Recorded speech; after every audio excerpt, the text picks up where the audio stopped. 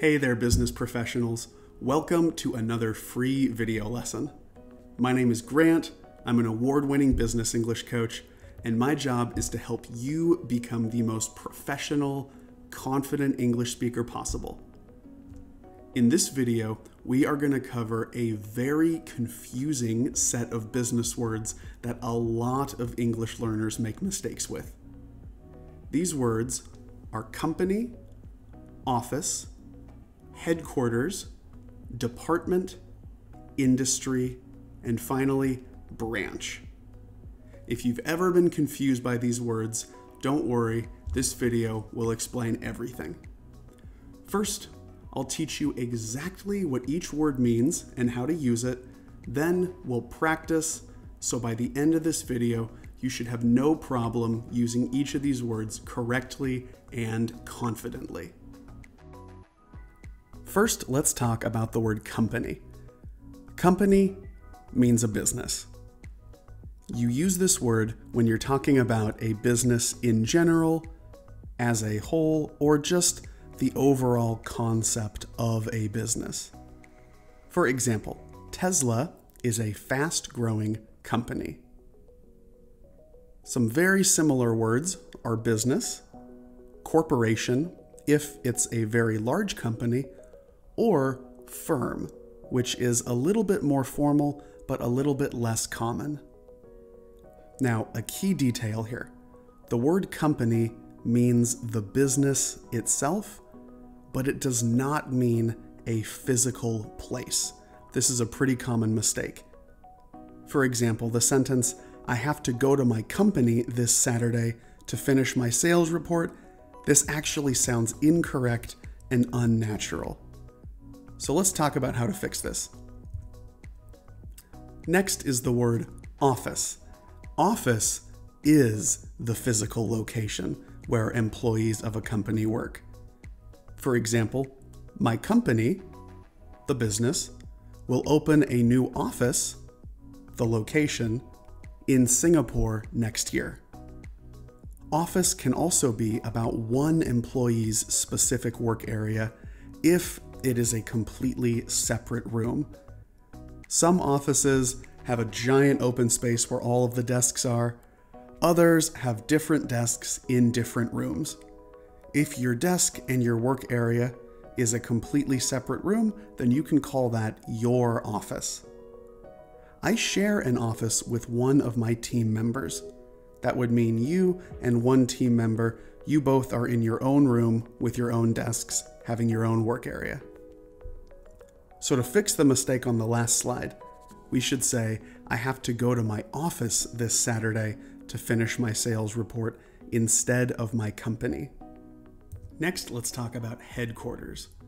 The company headquarters, that is the main or the most important office a company has. Usually, this is where the executives work and where most of the major company decisions happen. I work for an American company. Their headquarters is in New York City. An important detail here, notice that we say headquarters with an S, not headquarter. When you're using this as a noun, you actually want to add the S even though this is only one location. Now let's talk about department. A department, when it's about a business, is all of the employees and all of the business activities of a specific type in a company. For example, all of the marketing employees and all of the stuff that they do, that is the marketing department. Now, the structure you should use when you use the word department is a determiner, and then the type, marketing, sales, HR, and then the word department. Most of the time, the determiner will be the, my, or our. If we look above, we have the marketing department, and then another example at the bottom, our sales department has 5 teams total. Next, industry. is all of the companies of a specific type. So if you're talking about all of the fintech companies, you can call that the fintech industry. Similar to department, the most common structure that you should use when you say this word is a determiner, and then the type, and then the industry. Most of the time, the determiner will be the. Like in this example, the fintech industry is growing very quickly. So you would say the finance industry, the e-commerce industry.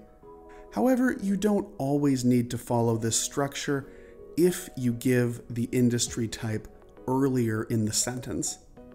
For example, e-commerce is a very competitive industry. Finally, let's talk about branch. When this word is about business, it means a division or section of a business. This can be used for a section of a larger business, usually an international business, that operates in a certain area. So, for example, if there is an international business that's in many different countries, the area of that business located in Korea, you could call that the Korean branch. So you can use this word when you're talking about the area of a business in a specific location, usually a country or a region. An important detail here, notice that we say the Korean branch, not the Korea branch. So you want to use the adjective form of the country name, like Korean, German, Japanese, not Korea, Germany, Japan. Okay, now you have a chance to practice using some of the words from this video. Pause the video, and for each blank, use one of the terms that we just learned. You'll use some of them more than once, and then when you're ready, you can click play to see the answers.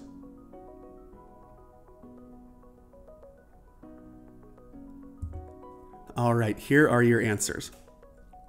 Our goal for next year is to be the #1 company in the Korean pharmaceutical industry. We also want to have at least 20 offices in Korea by the end of 2022. Our headquarters is located in Hong Kong, but I work for the Korean branch as part of their research department. I had a really busy workday yesterday. I didn't leave the office until 11 p.m. The biggest industries in my country are tech, finance, and e-commerce. And last, we have a meeting once a month where the heads of all the departments come together. So in summary, you want to use company when you're talking about an entire business or the concept of a business. Use office for the physical location where employees work or where you do your work. You want to use headquarters for a company's main and most important office where the big decisions are made. Then you can use department for all of the employees and all of the activity of a specific type in a company. You want to use industry for all of the companies of a specific type. And finally, use branch for a specific section or area of a company, and this can usually be about a specific geographic location. All right, that is all for this video. If you haven't done so, hit that subscribe button before you leave. Have a great rest of your day, and I'll see you in the next lesson.